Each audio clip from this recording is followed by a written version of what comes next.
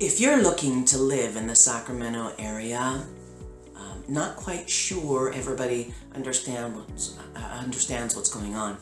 A lot of people from the Bay Area and from the San Jose area are moving here. Because they don't have to go to an office anymore.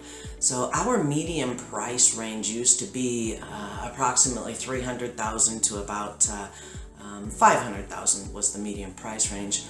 We are now upwards to about $500,000 to close to 3 or 4 million. So as you can see, people moving from those areas to this area is pushing up our price ranges. And it's actually causing people that are in the lower income price brackets to not be able to afford to live in the Sacramento area. So if you don't already own a home in Sacramento and you're thinking about buying one, I would certainly jump on board soon, as if you don't, you will be priced out of this area. Sacramento area is Citrus Heights, Fair Oaks, Roseville, Rockland,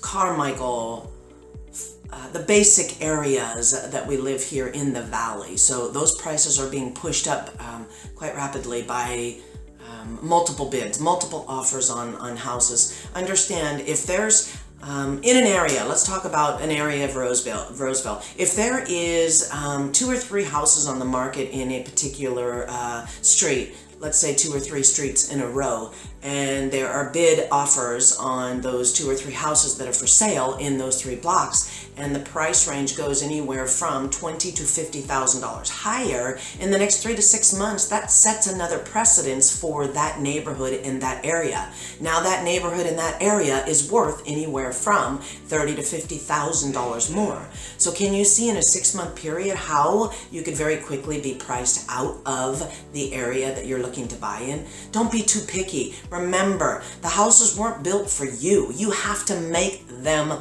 yours. You don't just walk into a house and say, oh my gosh, everything you've done in this house is my dream. It doesn't work that way. You have to find something and make it yours.